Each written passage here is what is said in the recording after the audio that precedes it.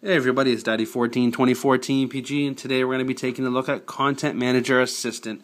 Remember to like, subscribe if you're not already, leave comments below, and let's get to it. So we have the Content Manager Assistant, and what do we want to do today? I want to transfer my information from one PS Vita memory card to another. So in this case, it's going to be a 4 gig card, which is inside of my PS Vita, over to an 8 gig card. Now I won't be able to show the card. I can show the card briefly here, but you probably won't see that it's an 8 gig, simply because the focus with the backlighting here is not going to do really well. But you can see the case there, so it definitely is an 8 gig card. The things that you will need in order to achieve this, just give me a second to put in my password here. Things you will need to achieve this. You will need a PS Vita, obviously your memory card in the Vita, which you can possibly see that there. You can't because it's so dark, but there's a 4 gig memory card in there. So you'll need the PS Vita, you'll need your new card, I've already shown you guys that there, and you'll need your transfer cable. For some of you are wondering what that is, it's the component that plugs into that brick. It has a USB on one end. On the other end, it is the part that charges to your PS Vita. What you'll be doing, you'll also need some software. You'll need a computer, PC, or Mac, and you'll need to go to the website that I have here, and I will make sure that I put this in the link for you guys in case you haven't downloaded it. And you'll need to download your version of Content Manager Assistant for PlayStation Vita. You'll notice that it does give you options. It says download the latest Windows version, or click here to download the Mac OS. Now, I don't know if you guys can see that. Let me try and focus it in for you guys. So there definitely is a Mac version and a PC version. Now with that in mind, let's go ahead and get to it and show you how to get this done. So first thing you're going to do is you're going to go ahead and take your USB and you're going to plug that into your USB port on your computer.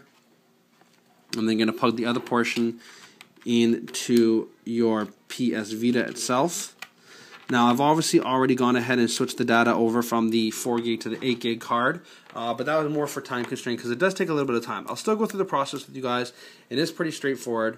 I'm going to go ahead and power on my PS Vita. Once you've downloaded this application from the website, the Content Manager, when you run it, if you're running a Mac, you can go into your launch pad and you'll see that the Content Assistant is there. Then you can close that down, and once you run it, you'll see it's running up here in this bar notification. I'm not quite sure how it works for the PC version, simply because obviously I run a Mac platform. Now, very important to keep in mind when you do this is your home screen layout will be lost, but you'll still have the applications that you need, and also you'll be asked to re-sign into your PSN account when you go into the actual store itself. So those are two very critical factors that you need to be aware of. In case that deters you from doing it. So I have the 4 gig card in here. All you're going to do is you're going to have to obviously download the application as well on your PS Vita. You can find it in the PSN store, Content Manager. I might even believe, I'm not actually quite sure, but I believe it might be preloaded. But don't quote me on that because again, it's so long ago that I opened this out of the box to remember what was installed on it. So once you open up the Content Manager here, you'll see the option to back up.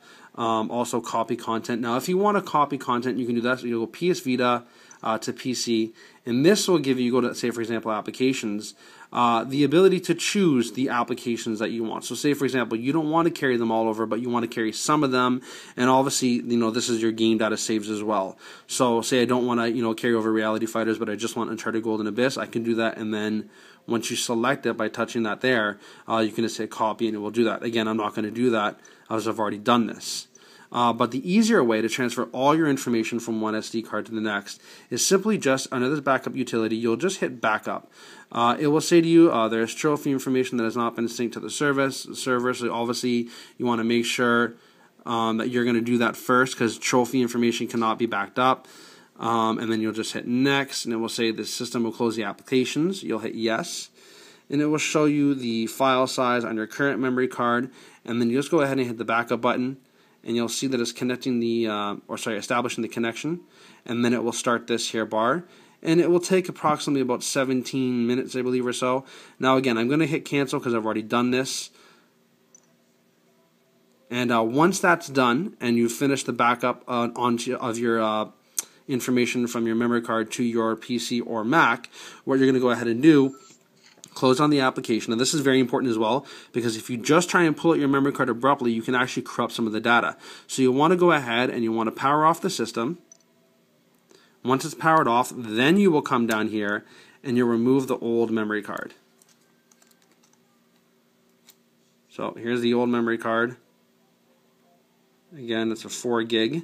and then you'll pick up the new memory card, which is the 8 gig, and you'll insert it into your PS Vita.